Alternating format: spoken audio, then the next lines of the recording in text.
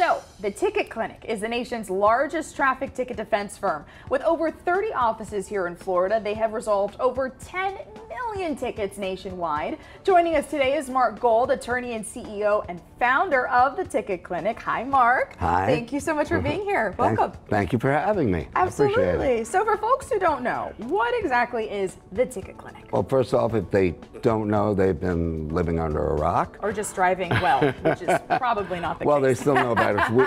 We started in 1987 with just one office, so we've been here a long time. We are the largest, as you said, law firm in the country that concentrates only on traffic tickets and DUI. We have 30 offices in Florida. We're also in Georgia and California, and we have 300 affiliates across the country, so we can do tickets in any state. Wow. Wow. So with over 10 million cases resolved, you guys see a lot of different things, I'm sure. We do. Illegal cars. What exactly does determine if your car is illegal? What would make it illegal? What I like to tell people is the best way not to get a ticket is to not get pulled over in the first place. Yep. And there are things you can do to prevent that. For example, one of the most recent issues is license plate frames. Because of all these new camera readers, red light cameras, speed cameras, those cameras have to be able to read your license plate. So a lot of people have frames around the license that block words like state of Florida. And those used to be okay, but they're not anymore. If all the words are not legible, you can get pulled over for no other reason. Now, is that a big deal? No. But it's a big deal if something else is going on in your car. Let's say you forgot to renew your license. Now you have a suspended license, you're going to jail. Let's say your tag is expired. There's all kinds of things that could have been prevented if only you had not blocked your license plate frame.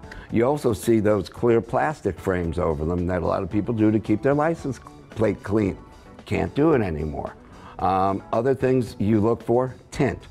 Almost everybody has an illegal tint in the state of Florida. In your side windows, you have to be able to allow only 28% of the light in.